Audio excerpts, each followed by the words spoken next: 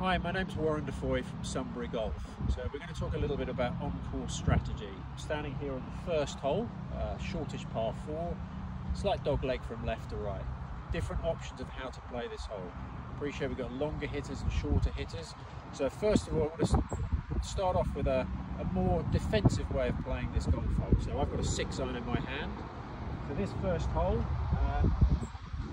if I play it down the left-hand side, I've got a much larger portion of the fairway to aim for. The bigger the club I hit, fairway bottlenecks, a much narrower target to aim for. Appreciate this is the first shot of the day as well, so I'm going to play a more cautious approach here. Tee it a little bit to the right-hand side of the tee box. What that does is it aims me a little bit away from the trouble, aims me towards the fatter part of the fairway on the left-hand side. So let's give it a go.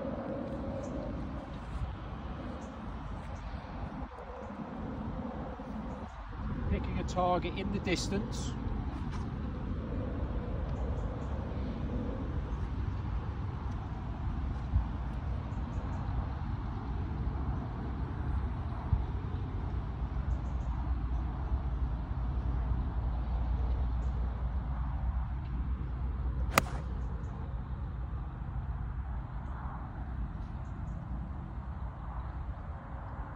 That's perfect. That's going to be a nice view of the green from there, so pretty risk-free shot. Longer second shot, but definitely give me an attack at the green.